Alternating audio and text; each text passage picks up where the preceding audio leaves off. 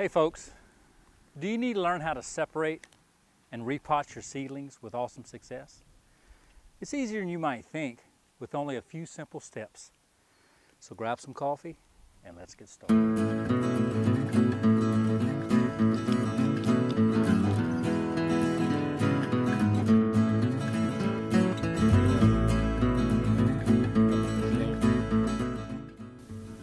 The first step into being able to successfully separate your seedlings is to use an actual seed starting mix when sowing your seeds.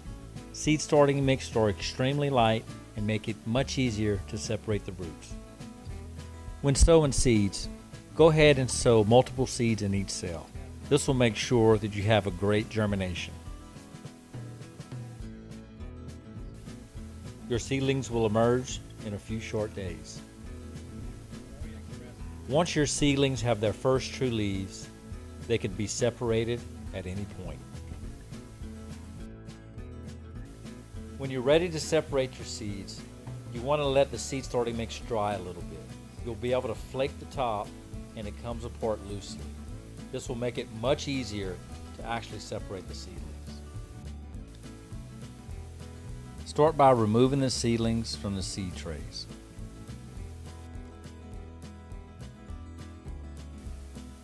Gently massage and rub the roots together until the seed starting mix begins to fall away.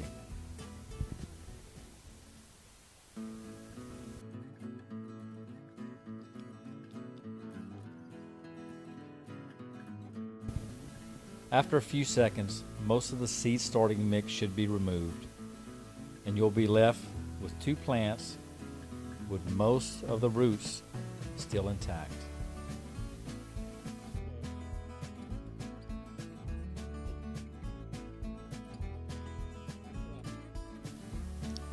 Place the newly separated seedling in a larger pot and backfill with either seed starting mix or potting mix.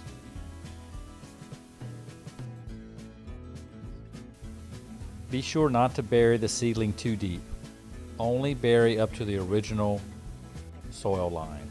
You can tell this by the different color of the stem. One more time.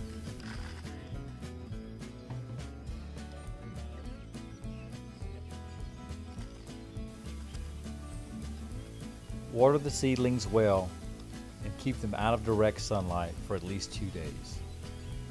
This will allow the seedlings time to recover.